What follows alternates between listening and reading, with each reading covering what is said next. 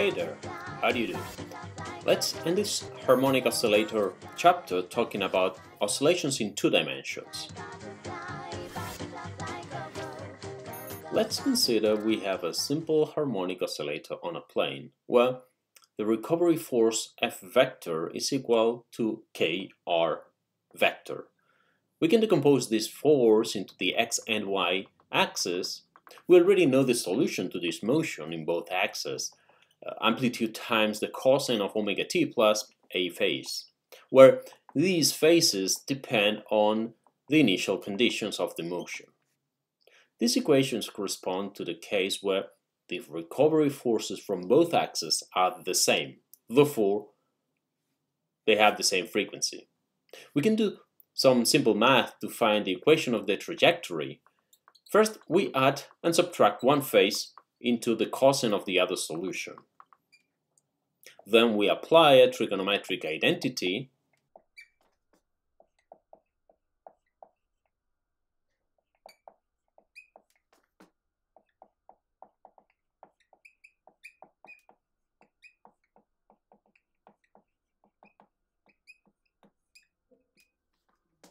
Then we use the fact that each cosine is the ratio of the position over the amplitude.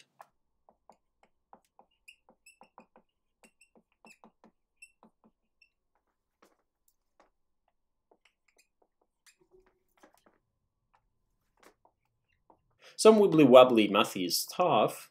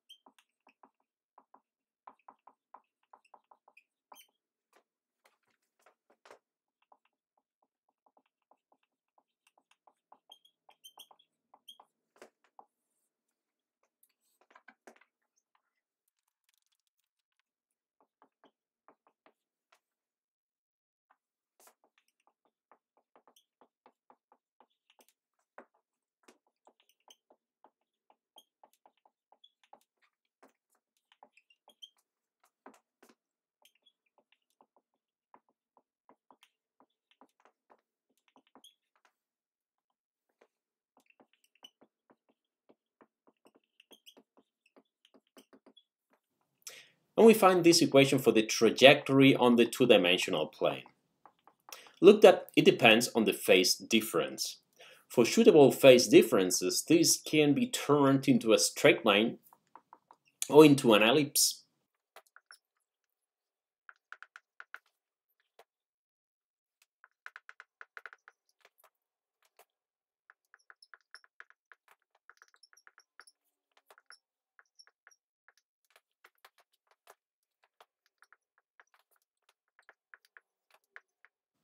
Or into a circle if A and B are equal.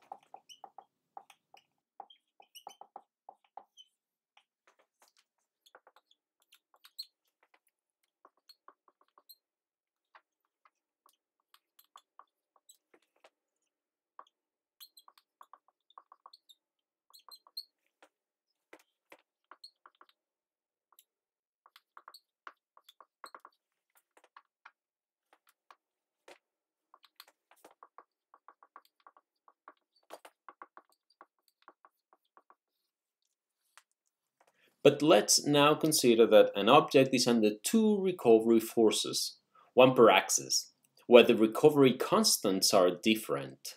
This will imply that the frequencies of the motions on each axis are different. So the solutions are written this way. This is just a more general case than the one before. Again, the motion of the object will be limited by plus and minus A and plus and minus B. This rectangle limits the motion. This can lead to non-periodic motion in the xy plane, but some interesting cases for which the motion is periodic also. To the periodic motion, we need to compose that after a specific time the x and the y solutions will be back in their initial positions. But in between, we can have the x solution be in its initial position while not the y, and vice versa. But for a common time t, they need to be back in their initial position. In these cases, the trajectories will be closed, while not in the non-periodic cases. I'm going to plot some solutions of this to find the figures that represent the trajectories of the motions.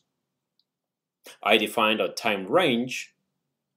I write the solution in the x-axis and the solution in the y-axis.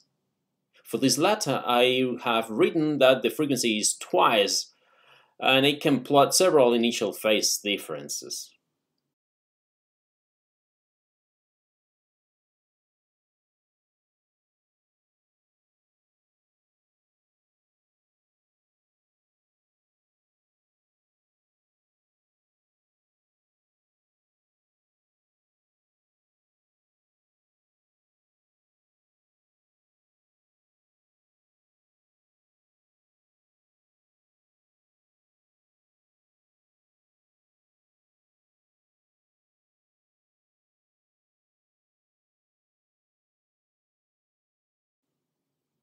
Let me play a bit with other frequency ratios.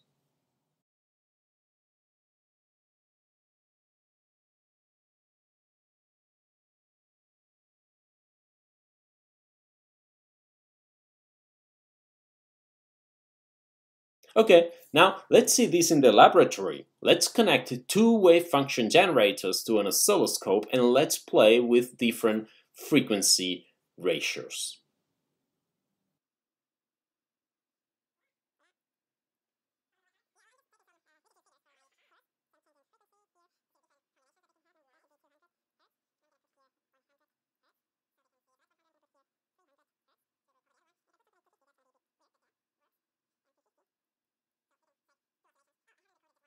These are called Lissajous figures after Jules Lissajous. May the science be with you.